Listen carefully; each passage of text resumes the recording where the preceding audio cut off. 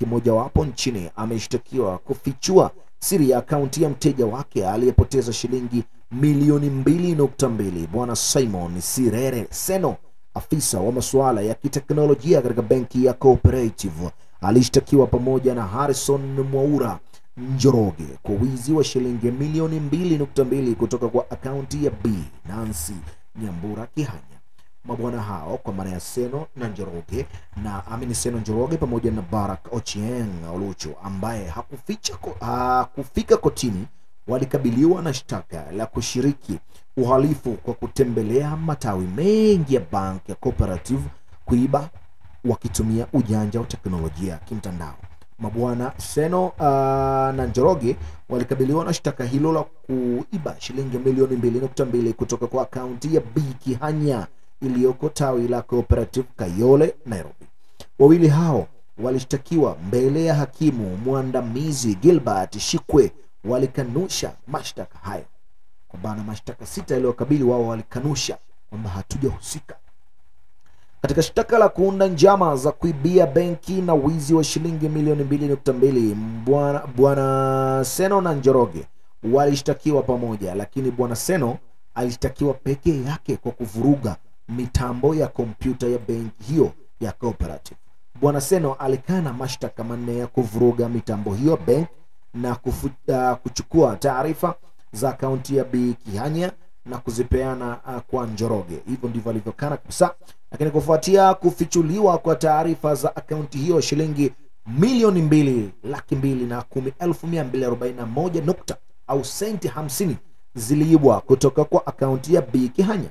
Mahakama iliyoombwa iwaachilie wawili hao kwa dhamana, lakini kiongozi wa mashtaka B Judy Koech alipinga akisema kuwa kesi hiyo itaunganishwa na nyingine inayosikilizwa na hakimu mwandamizi B Martha Nanzushi. Bwana Shikwe aliamuru kesi dhidi ya mabwana hao kwa maana ya Seno na Njoroge itajwe mbele ya B Nanzushi, itengewe siku ya kusikilizwa na washtakiwa waombe dhamana wao hapo hapo. Hakimu huyo alifahamishwa na wakili aliyewakilisha wawili hao kwamba waliitwa nguvuni mnamo Alhamis punde tu baada ya kusikilizwa kwa kesi nyingine inayowakabili.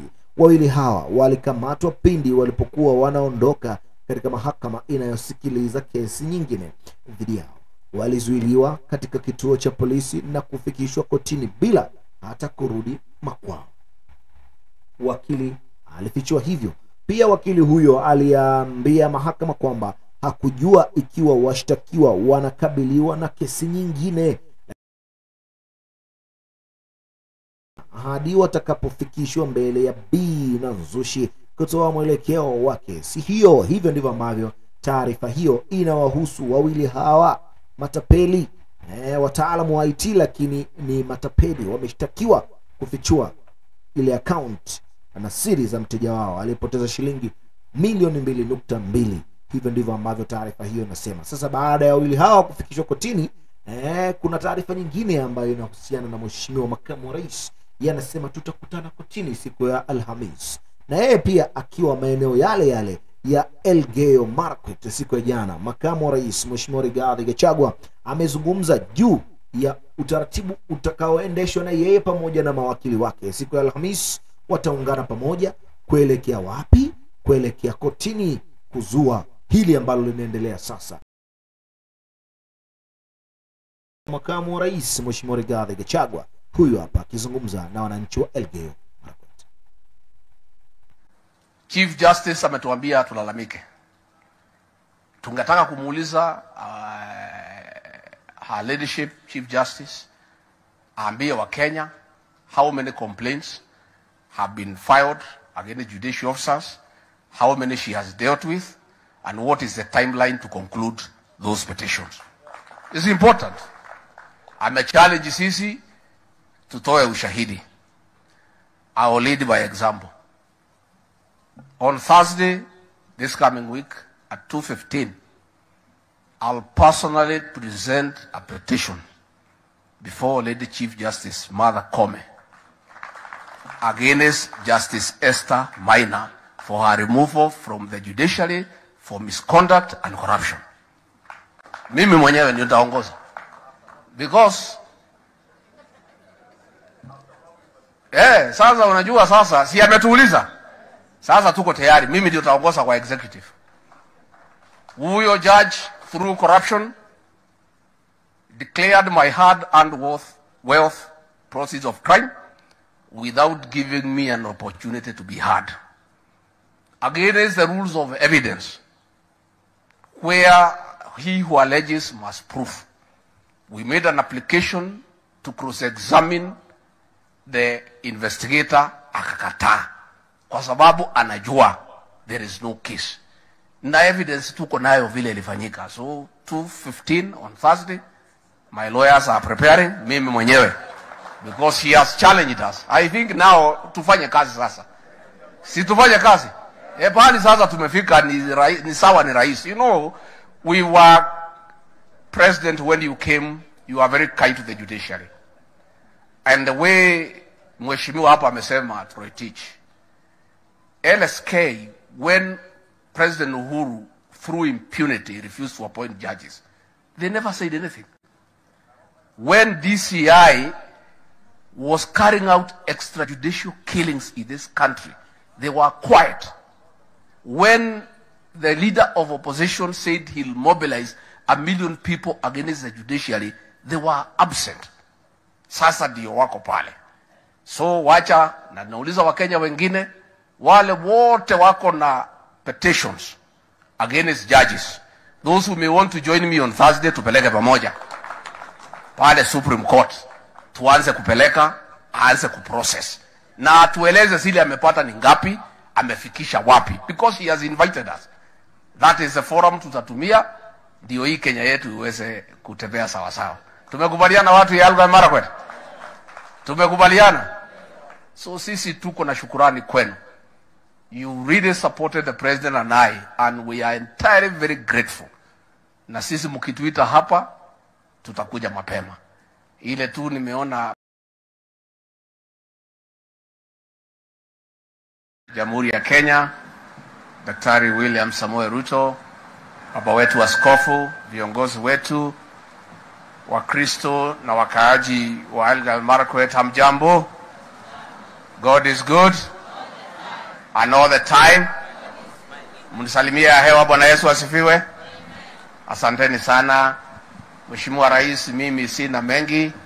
Yangu tu ni kusema asanti kwa wakaaji wa kaunti hii yetu kwa vile walituombea, wakatupatia kura, tukapata nafasi ya uongozi. Kwa niaba ya Rais William Ruto na mimi mwenyewe na timu yetu, nataka niseme asanti kongoi kabisa. Nyinyi mlituombea, mkatusaidia. Na mnajua rais na mimi tulikuwa kwa kona mbaya. Kwanza mimi mnajua bado nilikuwa. Kwa hivyo vile mlinisaidia, mkisaidia rais, nataka niseme asanti.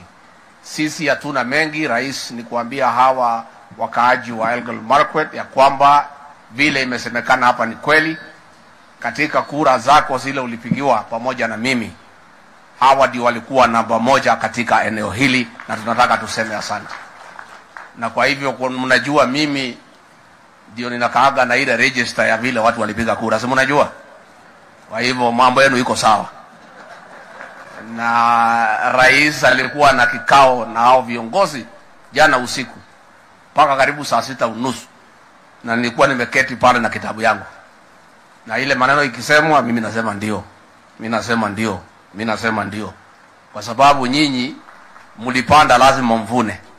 Na hakuna makosa ya kuvuna kama ulipanda. Ama iko makosa? Huwezi panda mahindi uvune maharagwe. Ukipanda mahindi unavuna nini? Nyinyi muli invest kwa hii serikali ya rais wetu, and it is only fair pia mfanyiwe kazi.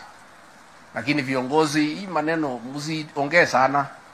Sasa unaona hii watu ya makamera wanatufuata kila pahali. Sasa tukiongea mambo yetu hapa ya nyumbani, wanatangazia kila mtu. So nyinyi maneno mengine msisukume rais sana. Mambo yenu iko sawa. Unajua mambo hii inataka uerevu kidogo. Si ndio? More malat court. Si tumekubaliana? Kwa hivyo so nyinyi siko mambo ya nyumbani. Msisukume rais sana. Mambo jana usiku tumekuwa na kikao. Sasa mnalanika maneno yetu hapa yote. Hapana, pole pole. Pole pole, mambo si mbaya. Na si mimi niko pale. Na si rais yako. Barabara iko sawa, mbele iko sawa. So nyinyi mnyamaze tu, hii mtaona. Na hakuna, mambo ni mzuri. Na huyu rais wetu anang'ang'ana. Na mimi nataka ni confirm nikiwa msaidizi wake wa karibu. Saa 10 usiku ameamuka. Anachapa kazi mpaka usiku. Every day. Na ni vile alikuta Kenya ikiwa kwa kona mbaya. Mimi nilisema pale Kasarani, watu wakasema mimi ni mjeuri. Nikasema tumekuta nchi imefilisika. Karibu ipigiwe kengele. Hata store hakuna panya kwa sababu hakuna kitu ya kukula. Rais ameanza upya na mambo imeanza kuingia laini pole pole. So nyinyi mkuwe na subra, mumuombee rais, mvumilie na mambo si mbaya. Rais, mimi ningetaka tu niseme kwa mambo ya usalama. Kwa sababu ulinituma hapa kwa Economic Forum. Na kwa niaba yako nikawaahidi hawa wakaaji wa Elgeyo Marakwet na Kerio Valley ya kwamba serikali ambaye itamaliza ugaidi ni serikali ambayo itaongozwa na William Samoei Ruto. And Your Excellency, it is important I confirm to the people of this great county that in cabinet, in the National Security Council, you have pronounced yourself clearly without any contradiction that this nonsense of banditry must come to an end in your administration. Na kwa hivyo mimi nauliza viongozi mkuwe na subra. So far, Your Excellency, we are 80% successful. Professor Kindiki has been to this county countless times. Aden Duale has been here. On Thursday, Chief of Defense Forces, IG were here. Iko kazi mingi sana inaendelea. Munajua a problem of 30, 40, 50 years cannot be addressed overnight. Lakini mikakati imewekwa. But what is important is the commitment of this administration. Because that is what has been lacking. The commitment to deal with this problem once and for all. Kwa hivyo, nyinyi vile Mheshimiwa Duale amesema, bunduki ni askari. Wewe bunduki kama hapana askari, hakuna haja ukuwe naye. So, musilie, ukipatikana na bunduki, basi. Si rais alisema mambo ni ngapi? Ni ngapi? So, wacha tufanye kazi. Because Your Excellency, this county is very productive. Maembe yale mazuri zaidi katika Kenya hii natoka hapa katika hii county. Mambo ya machungwa ya kila kitu. We must create peace in the valley so that watu wa eneo hili wapate nafasi ya kuzalisha chakula. So that we can be able to make progress as a country. Your Excellency, mimi ningetaka kuhakikishia watu wa hapa ya kwamba hizi ziara rais anafanya nje ya Kenya, they are very important. Because umesikia PS Kiptoo akisema ile deficit iko. Hii maneno ya madeni ndio rais alipata. Na si alichukua hiyo madeni, ilichukuliwa na wengine. Na wale walichukua madeni na watu yao ndio wenye kupiga kelele. Na lazima rais alipe. Yeye ametembea hapa pale na mambo imeanza kuingiana laini kabisa. Na rais akitembea kila bahari ni mzuri pia kwa sababu aende atafute. Kwa sababu sasa na yeye akienda si amewacha mimi hapa. Kuna mambo yanaweza haribika nikiwa hapa. Mimi na ananipianga nchi ananiwachia, anaenda akirudi nampatia. Lakini saa nyingine mimi napata bahati, saa ile yako nje, watu ya maandamano wanaleta shida nikiweko ninawanyorosha. So unajua rais ni mtu ya kanisa ya zamani, mimi nimeingia juzi. So saa nyingine anasema bana waacha hii watu tuongee nini, lakini mimi maneno ya magogeo unajua mimi sitaki hiyo maneno sana. Kwa hivyo mnajua hata rais akitembea mimi niko na mimi ni muaminifu. Na hakuna kitu naweza haribika hii Kenya. Mimi niko pale na rais. Na nyinyi msikuwe na wasiwasi. Hii watu naingilia rais. Mimi si niko pale. Mtu akileta nyokonyoko niko pale. Na tuko na jeshi kubwa ya kufanya kazi. Nikimalizia vile Koome amesema wale wamepatiwa nafasi hapa ya kufanya kazi.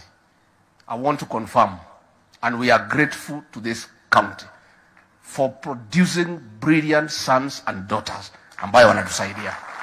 I want to confirm huyu Kipchumba Murkomen is one of our most hardworking and competent and focused cabinet secretaries. Na akanyagie hapo. Mkomena bwana sikiza kelele ya watu. Wewe focus na ile kazi umepewa rais. Na rais ndio mkubwa yako. Hii wengine wacha tu wasukumuze, wewe ngangana na ile kazi umepewa. Huyu Dr. Chris Kipto alikuta ile store hakuna kitu. Yeye wakiwa na Professor Dungu wamesaidia rais, uchumi imeanza kurudi line. Huyu Dr. Susan Koech, huyu wako Central Bank, alikuta pale kumeharibika, imeanza kurudi line. So we are grateful ya kwamba nyinyi mmepatia watoto ambaye wanajua nini wanafanya. Vile leader of majority amesema, it is true. Chief Justice ametuambia tulalamike. Tungetaka kumuuliza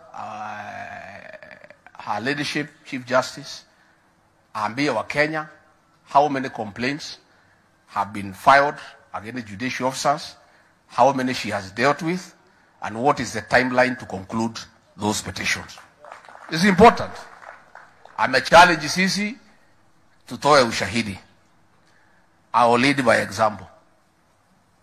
On Thursday, this coming week, at 2:15, I'll personally present a petition before Lady Chief Justice Mother Koome against Justice Esther Maina for her removal from the judiciary for misconduct and corruption. Mimi mwenyewe ndio nitaongoza. Because sasa unajua sasa si ametuuliza. Sasa tuko tayari, mimi ndio nitaongoza kwa executive. Huyo judge through corruption declared my hard-earned wealth proceeds of crime without giving me an opportunity to be heard. Against the rules of evidence, where he who alleges must prove. We made an application to cross-examine the investigator, akakataa. Kwa sababu anajua there is no case. Na evidence tuko nayo vile ilifanyika. So 2:15 on Thursday, my lawyers are preparing, mimi mwenyewe, because he has challenged us. I think now tufanye kazi sasa. Si tufanye kazi.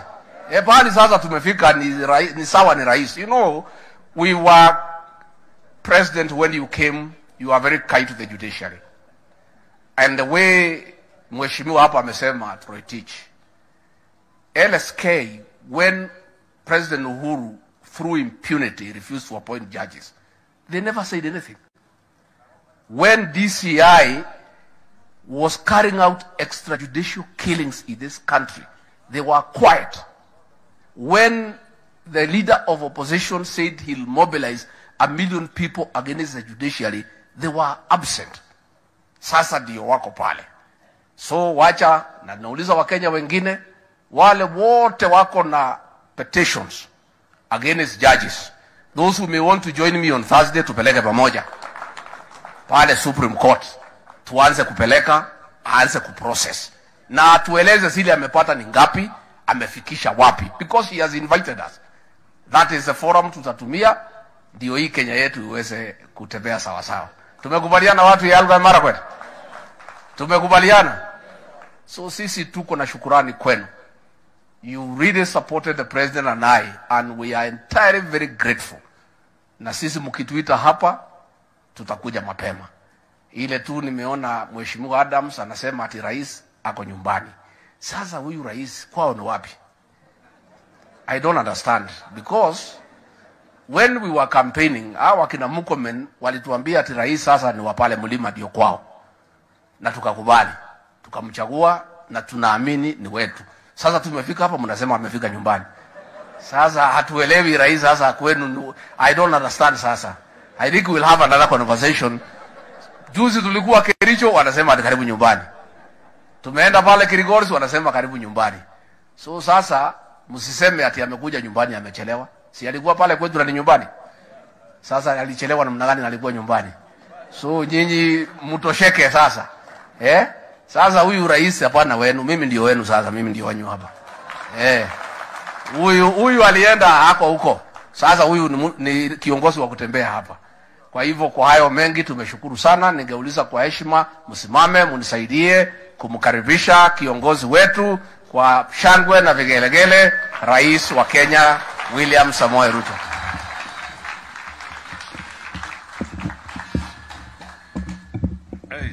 Asanteni sana. Tafadhali tuketi chini. Viongozi wetu wa kanisa, maaskofu mlio hapa,